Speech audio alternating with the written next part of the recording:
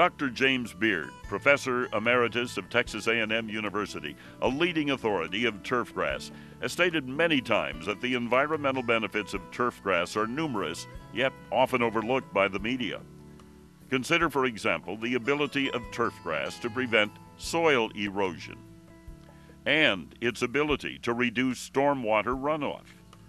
In fact, since they began monitoring 16 rain gardens at the University of Wisconsin's turfgrass research facility in Madison, horticulture professor Dr. John Steyer reported that preliminary results indicate that while the roots of turfgrass aren't as deep as prairie plants and other native species, turfgrass has a higher plant density, which affects infiltration, decreases water runoff, and increases water percolation.